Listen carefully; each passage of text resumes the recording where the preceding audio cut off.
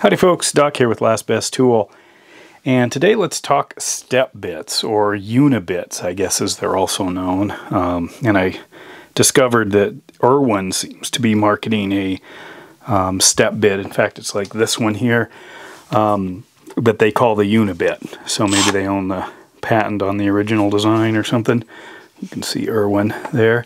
Irwin's uses one gigantic flute right down the middle.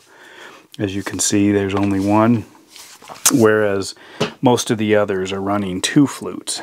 You can see this is a Klein here. This is a Milwaukee. Now, a step bit basically is a whole bunch of steps, and each step is an ascending, let me show you on the Klein here, an ascending or enlarging of the cutting surface. So you start out with, essentially like a pilot hole, and then it slowly goes bigger and bigger. Here it hits a 7/8 inch hole, a 1 1/8 inch hole, a 3/8 or 1 3/8 inch hole here. There are small ones you can see like on this. This is either a Stark or a, I think it's a Grand Rapids Forge maybe. It's an inexpensive one, and it's using a standard hex driver. But anyways, you look at this, you can see each step is one increment, in this case, of about a 1/16 of an inch, I think, or a 32nd, it looks like. Well, yeah, it's all 30 seconds. Wow, not much. Real precise. And then here's another little bit bigger one. You can see the different steps in that design.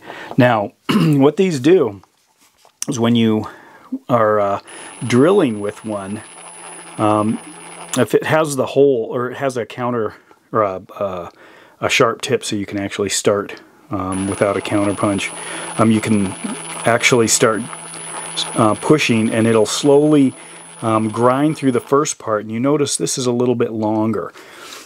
Generally on the first one you actually hit, you punch it through, and then you get a feel for each of the steps. So you could figure out, I need to go in 5 steps, to get to whatever size that is, that I needed, that 1/2 inch.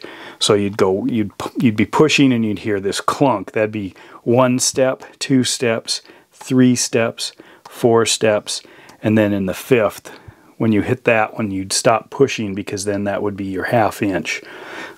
Or you can, pull it out, stop it, and check. These, like the Klein, actually have these indications, these spinning steel parts, which, as you can see, are marked for 7/8, 1 1/8, and 1 3/8. So when that's spinning fast, you can actually see about where it is. So you have some kind of indexing in between. Now, I'm using this, showing you this on this battery-powered drill. Sometimes, depending what you're trying to go into, if it's really hardened metal, you might need to get the cord out, the corded drill out. These just may not have enough punch.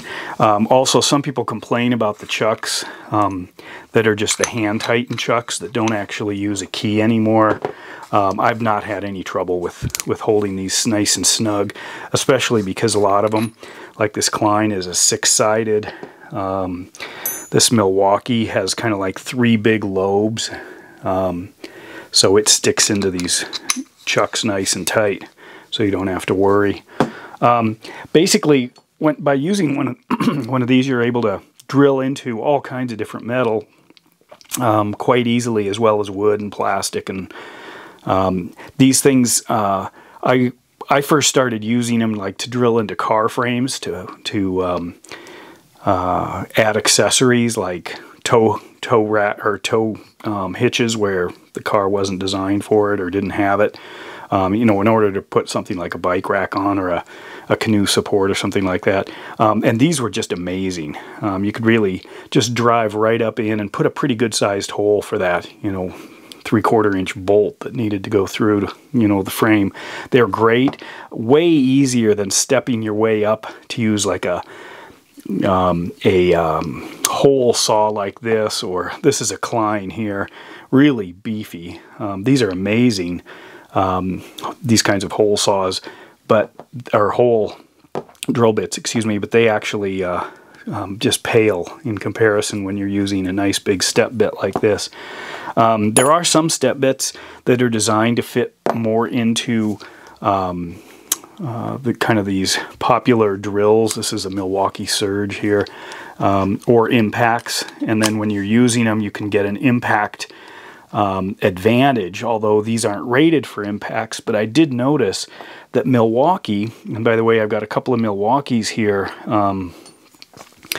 these are USA made Milwaukees, but anyway, they've got a new line of Shockwave step bits that are just incredible looking. I haven't used one yet. They're not inexpensive, but they're just beautiful. And instead of these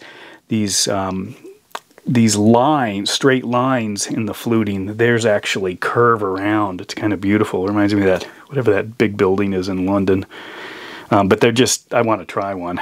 And they have this kind of a shockwave mechanism, I guess, to take up the shock or transfer the shock or something. So I'm looking forward to giving some of those a try.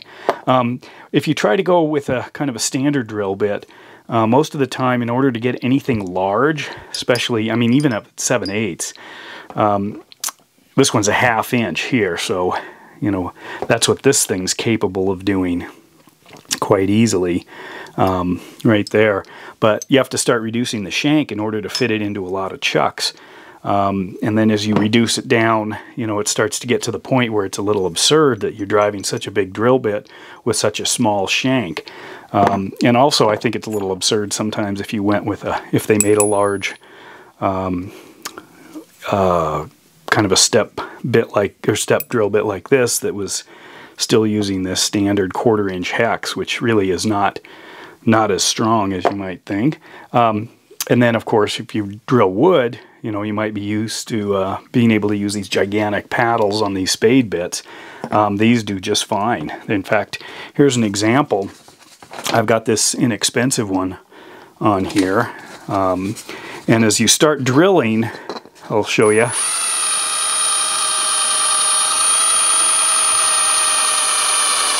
Okay, there was the first one. Now, because it's a step, you only get the actual diameter for this distance right here, which is, you know, maybe I don't know if that's even 1/4 of an inch, 3/16 or something. But what happens is if you go to the next one just a little bit, you end up with a nice bevel. But if you had a thicker piece of material, you can see, let's say this was 1/2 inch thick, that I would be within several 2 or 3 steps. So if you needed something thick drilled, then you probably should, unless it's the diameter of your drill bit, which, you know, if I needed 1/2 inch, I could go all the way through to the end of this one.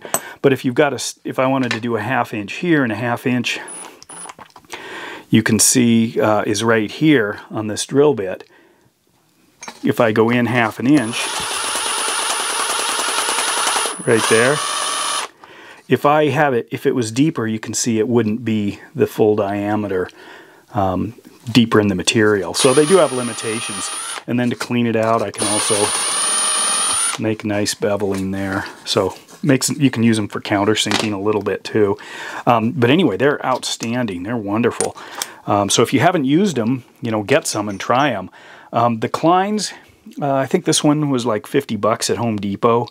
Got some smaller ones too. The Milwaukees, I think these were like 30 something, and their new ones are like 50 and 70. So one this size and their new Shockwave is like 75 bucks.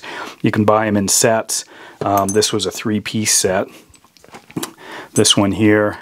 And then if you're using it, like if I was you know, under a vehicle frame, it spits a lot of metal, of course, but without a huge amount of effort, I'm able to just drill a gigantic hole. And I remember one time having a trailer hitch installed at U-Haul on a vehicle because I didn't think I had the drill for it, and I watched them, you know, when they had this fancy drill that they wheel under and then just like jack up and pop through the holes or pop a hole in it. I think when I was looking at it, I thought that went in really easy, and it was using something like this, and I thought I can do that. So, you know, as a DIYer, the next time I needed to drill into a car frame, picked up one of these, drilled right in. I do it in a heartbeat now, you know, I kind of with reckless abandon because these are so amazing. Even with, you know, if you're using just a standard Milwaukee drill, because car frame material is pretty soft. Harder material, hardened steel, you're probably going to need a corded drill. Depends. And then you can also use a lubricant or a cooling agent with these as well. But these step drill bits are amazing. So, you know, don't hesitate, and you can use them for all kinds of things. If you use them for plastics and stuff, they're great. Just go slow because they've got a heck of a bite to them. And with that, Doc out.